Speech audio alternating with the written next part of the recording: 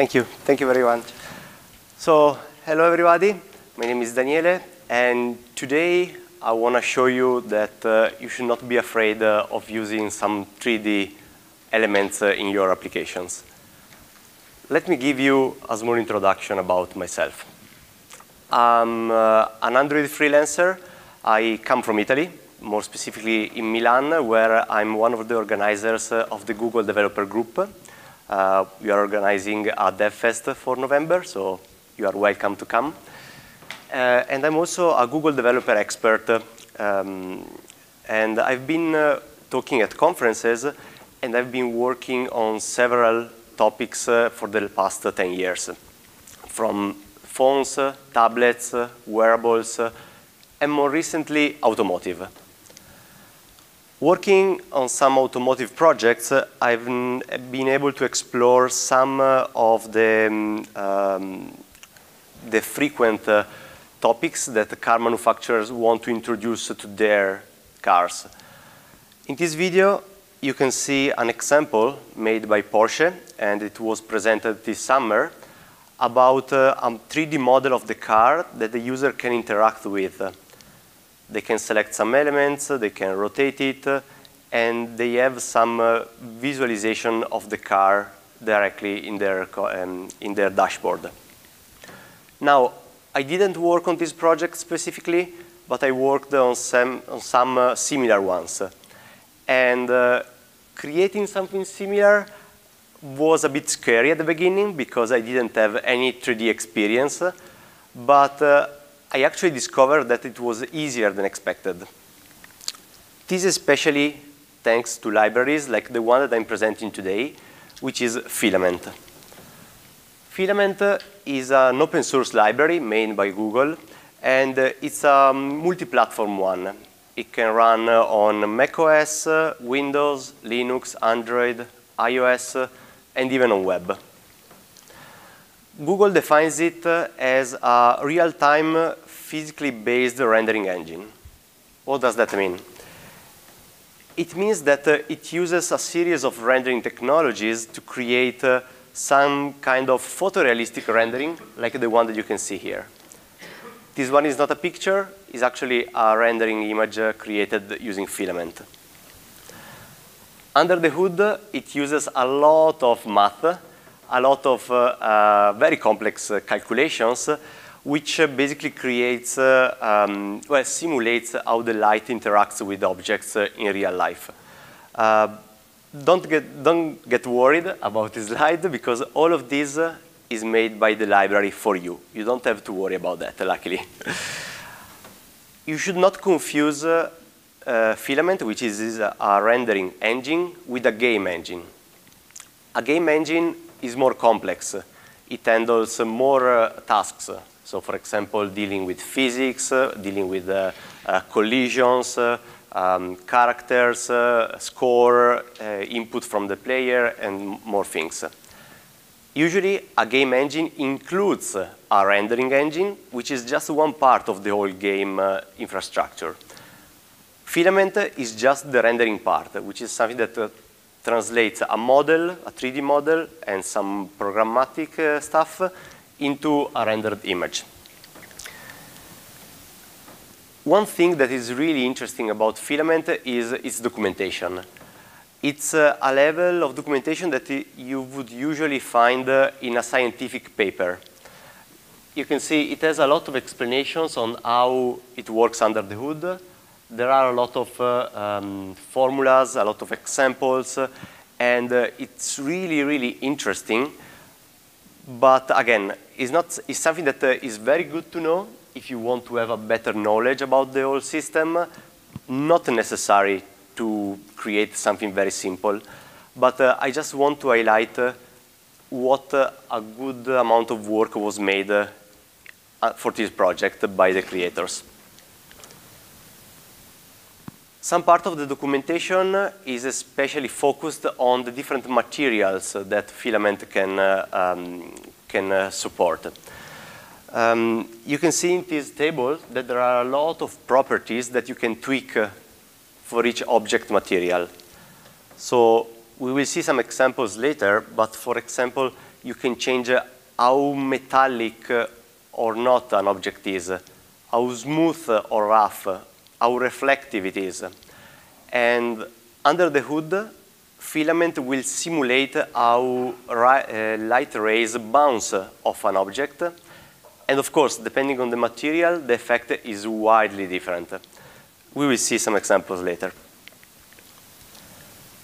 Speaking about the models that we can use with Filament, there are two main formats that are supported. The first one is named GLTF, which stands for Graphic Library Transmission Format, which is a format which is JSON-based, so it's human readable, and it's easier to work with for a human, for a developer, because it also supports linking different models. You can structure having a different model for textures, for materials, for actual shapes, and it's let's say it's easier from a developer point of view, but it's less efficient. The other format, GLB, as the name suggested, the B stands for binary, is a more efficient and compressed way of defining models, which is better suited for mobile application especially, because the files are smaller, they are self-contained, so textures, animations, models, they are all in one file, and they are easier and also faster to parse for the library. So those are the ones that we will be focusing on today. We are developers, so apart from some exceptions, I don't think a lot of us are very good at 3D modeling or creating beautiful models or elements.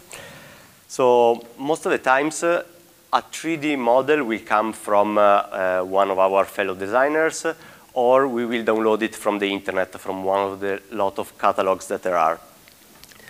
Before integrating them into our application, it's good to have a preview, and for that, there are a lot of websites, like the one that I'm showing, where you can inspect the models to know the components, the different sections of the model, and you can already have a preview on how the model will look with some background and some test lighting, for example. Okay, jumping to Filament, one very good thing where we could start from is the official repo, which especially for Android contains a lot of samples. Those samples are standalone applications that use the library and can be inspected with an increasing order of complexity. So, for example, starting from displaying a simple shape on the screen to have a 3D version without lights or with lights and reflections, making it transparent so that you can have a bit of Android UI with a 3D element, and finally also loading a custom 3D object with a lot of parameters that can be tweaked directly in the UI. Okay, let's see now the example that I want to show you for today's presentation. So I created an application that is basically a list, like a catalog of objects that I've been printing with my 3D printer. It's a new hobby that I started this summer. And the application is a simple one. There's going to be just a list of objects. For each one, there will be a 3D model that the user can interact with, rotate it, analyze it, and to see some other properties that we will see later. The whole app is going to be open source. Well, it's already open source. I'm going to share the link later, and I actually made it so that each commit will follow the slides that I'm presenting. So it will start from the first commit, which is pretty simple, and adding new features on top of it in the same way that I'm doing it in the slides. So to start, the app is made in Compose, because I wanted to experiment how to make Filament work integrated in Compose. And the base is not that interesting, honestly. It's a classic, I'm using architecture components, so I'm having just one activity.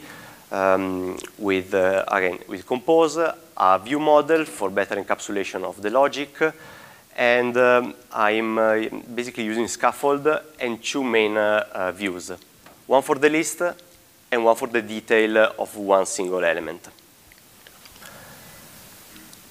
To add filament, we just need to start adding the Gradle dependencies, and there are three main ones that are specific for Android.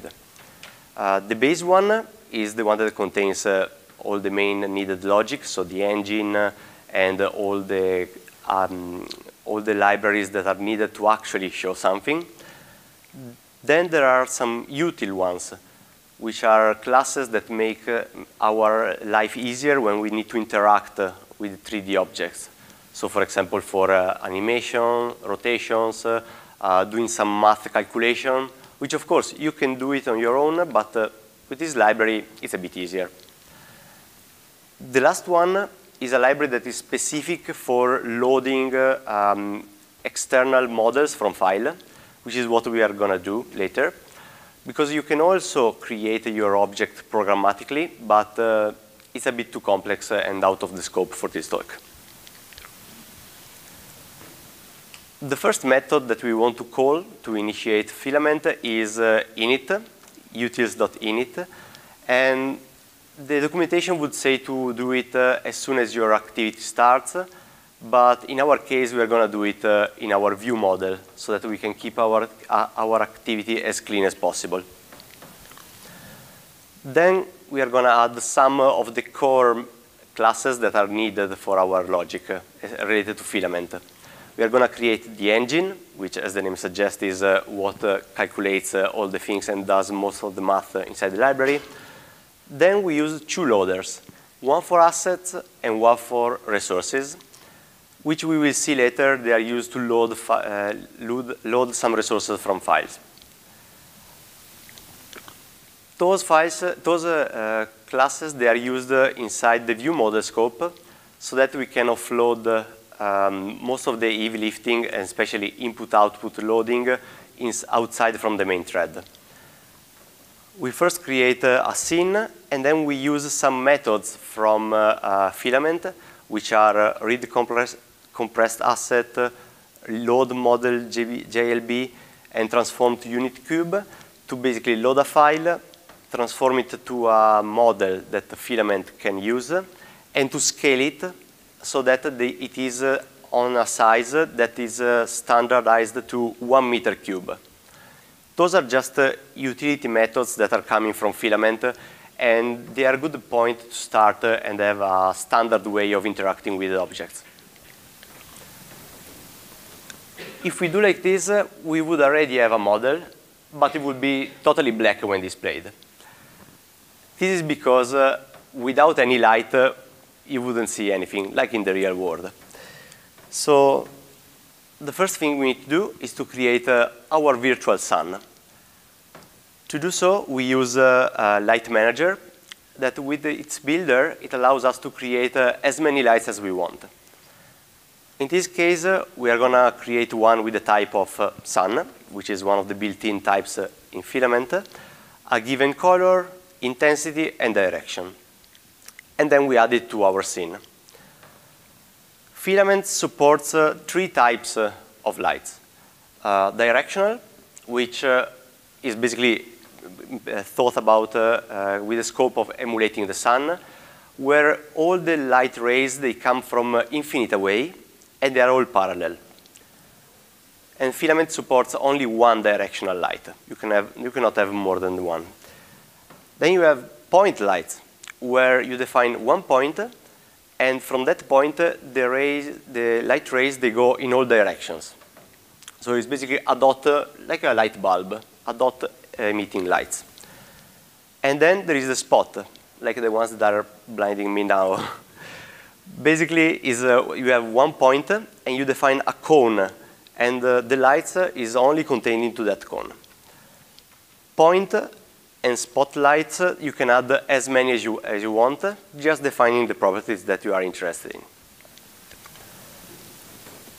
Filament then also uses some more lights to create a more realistic environment.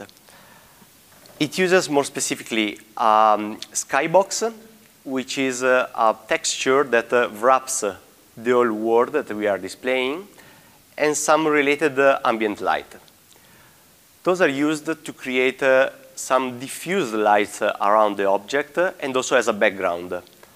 They are also important because they can be used for reflections. So if you have an object that is pure metal and very polished, you will see reflections of the environment outside, like it is in the real world. In our case here, we are reading them from files and using creating indirect lights and create skybox, we can create the objects that are going to be used by Filament. Those files, they can be downloaded from some catalogs online, which I will share later, or they can also be created from image files. And Filament has some utility methods that basically are able to detect from an ortodiagonal picture where is the sun or where is the source of the light, and automatically from a plain image create ambient lights. It's very powerful. Okay. Once we have all our objects loaded and ready to be displayed, we just model them into an immutable state. This state is just a data class, which contains some utility things that are just relevant to the app, so like the name, the print time. But the most interesting one is the item scene. In this case, we include the engine, the filament scene, the asset, and the resource loader. We will see later the reason for this. The main idea here is that we pass this item, this single object, and this state, to the composable, and each time that the scene changes, so for example, when the user changes the object, the scene is updated. Our composable is as simple as a wrapper for a surface view. So in this case, I used the Android view, which is a composable that wraps a traditional surface view, and it acts as a glue between traditional Android views and the composable world. Then I used two compose effects. One to continuously render the scene, because it's needed, as we will see later, to have some animations and to have smooth updates of what we are displaying. And the other one, as a side effect, to only update the scene once if the model changes and after the recomposition. Then we create a model viewer. And then we set it up, setting some parameters that are used by Filament. Here in this method, you can see we can set some options like dynamic resolution, the quality of the model rendering, if we want to have a bloom effect, anti-aliasing. There are way more options that you can set here, and they are all related to the quality graphics that we want to use. Some, they can be dynamic and can be scaled down if the device is not powerful enough, for example. I mentioned the model viewer. What is it? So, model viewer is a class that it's available in Filament, but I copied it and I tweaked it a bit.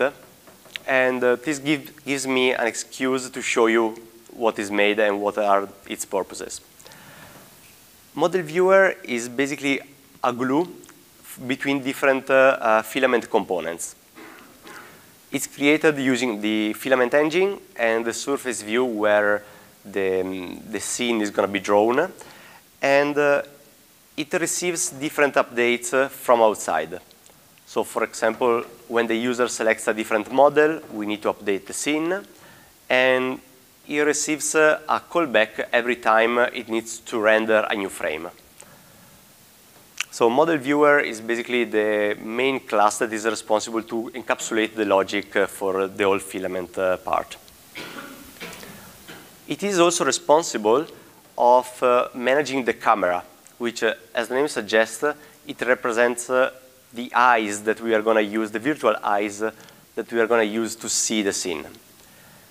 And being Filament a physically based engine, as you can see here, if you are a bit passionate about photography, there are some parameters that are common from the photography world which you can actually tweak, like the shutter speed, sensitivity, the focal length, the aperture, and these will have the same effect that they will have on a real camera. So if you increase the aperture, the depth of field is going to decrease. If you increase the length of the lens, then the background is going to be more compressed or not. Everything is made by Filament for you, so you don't have to worry about it, but it has some realistic effect. Okay, finally, we can see our beautiful result, which again is not that exciting, I'm aware of it. But still, finally, we can see some model on our screen. To make it slightly more interesting, we can perhaps add some animations. And one way to do that is to use a plain old value animator from Android, which is going to emit one element, one value for each of the 360 degrees of the object rotation. Every time we get a new value from the value animator, we can then call camera.lookAt. And as you can see here, camera.lookAt takes three triples of parameters, which are coordinates in a 3D space. The first one, which is actually changing depending on the value, is the position on the world for the camera. So in this case, we make it actually rotating. And the central point where we are rotating is the position of the object, which in our case is not changing. The last triple is the reference system. So basically, we are telling the engine where is up, where is down, and these kind of things. Again, this is not changing.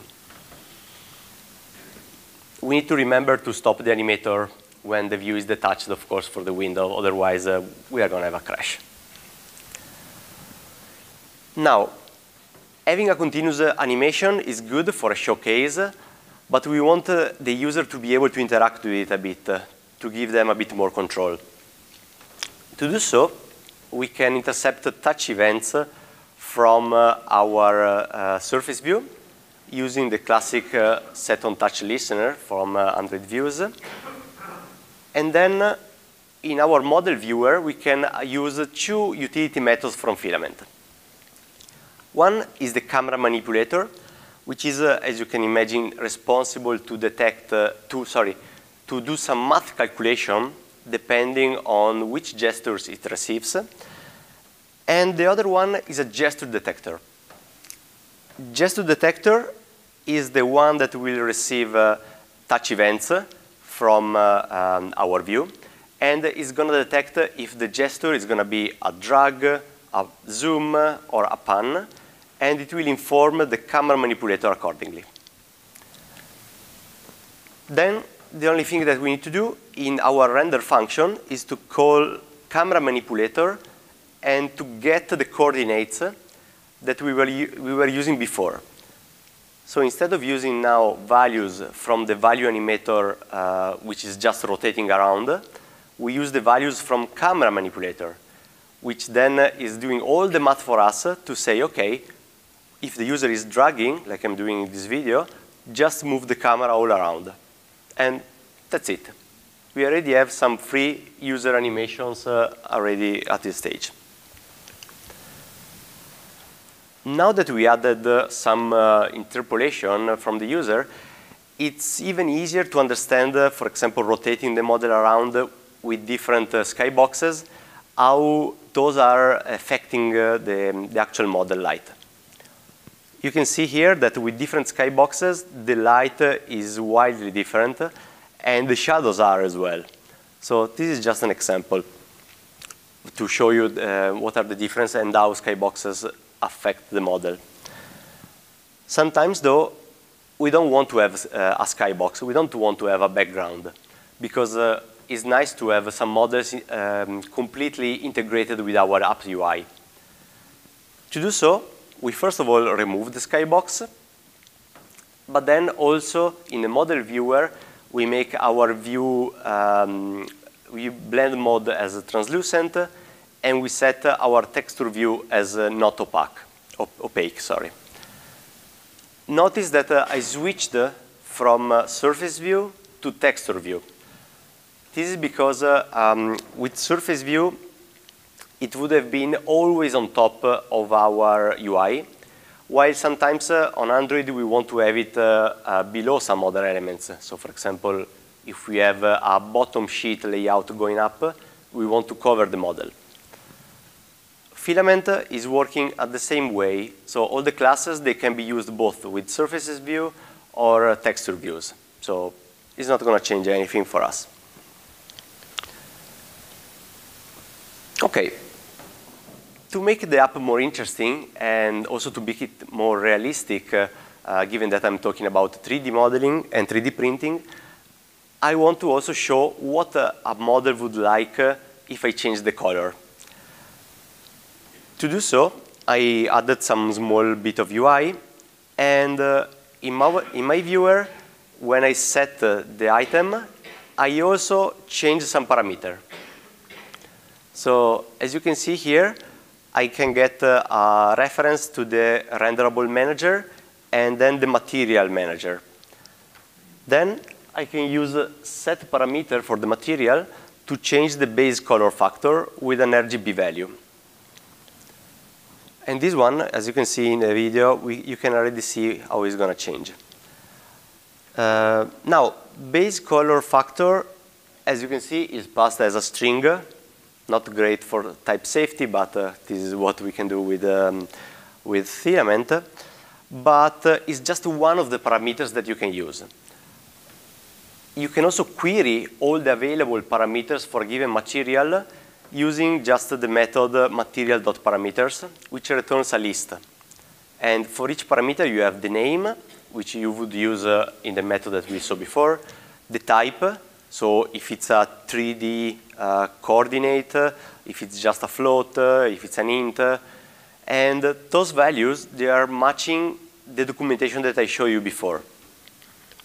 So for example, if we want to change something, for example, we are already changing the base color, but maybe we want to make the model more metallic or more or less rough, then those are the models that we can use. And again, just adding a couple of sliders in the UI, you can already see by making the model more or less reflective or rough, you can see how the reflections are changing. You can see now here how the light is going to bounce in a different mode depending on how rough or how metallic it is. This is all made by Filament and is made with just those 2 lines of code. There are then some even more complex models. So for example, this one is a model that was created by a designer, friend of mine, Casper, which started from an existing model. And let me show you again. It's basically adding some animations. So in this case, you can see an animation of a door opening. And these animations, they are all included in the same GLB file.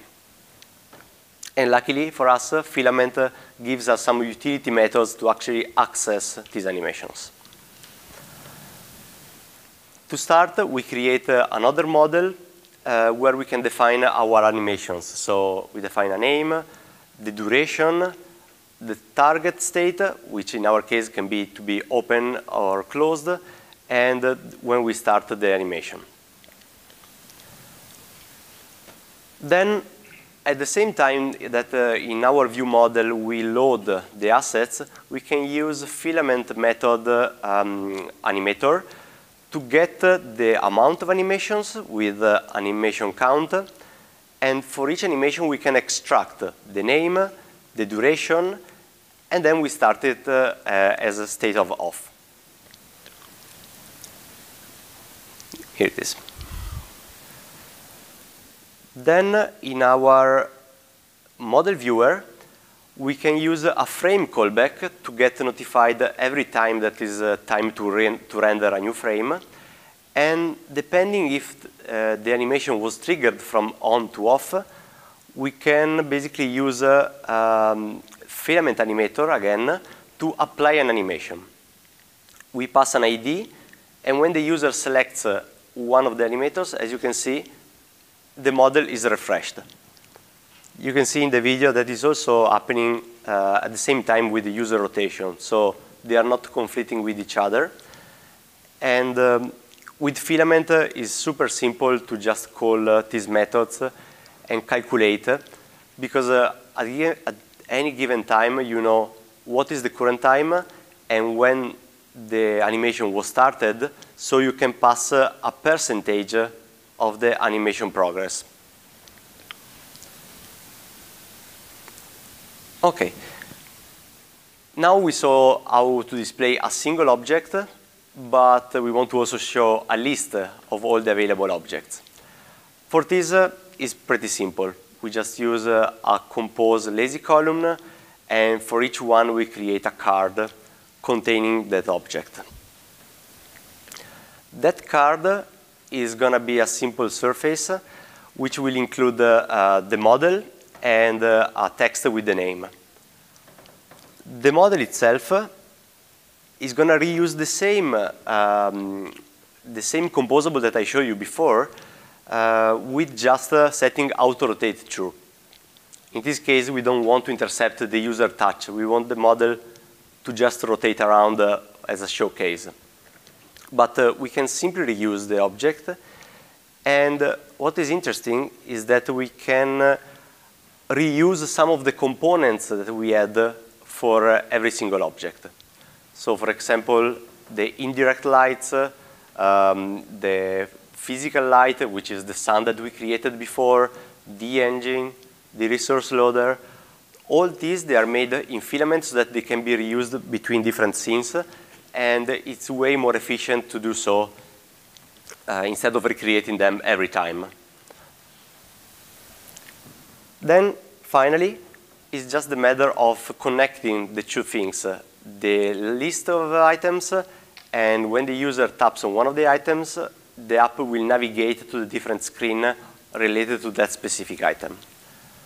To do so, I just used the nav controller from Jetpack Navigation, and with two navigation destinations, I can just easily have the app navigate from one object to the other and back.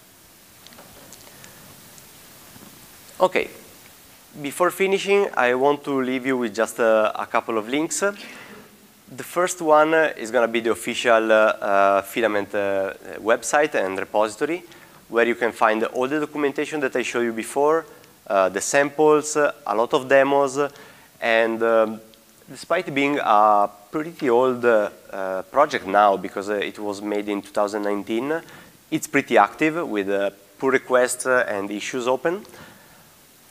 Then I'm going to show you, if you want to start experimenting a bit, the second website is a catalog of totally free models, textures, and skyboxes, which can be downloaded and imported into Filament to test a bit.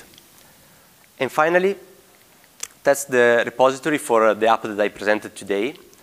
Again, I want you to remember that if you are curious, you can look at the history of commits, and each one is increasing the complexity so that you can start with a base model, then adding rotation, then adding user interactions, then animations, etc., etc. So it's following the path of this presentation. And with this one, I thank you again for joining me, and I hope that I make it a bit more, that I was able to show you that you should not be afraid too much about interacting with 3D stuff, even if we are Android developers. Thank you very much.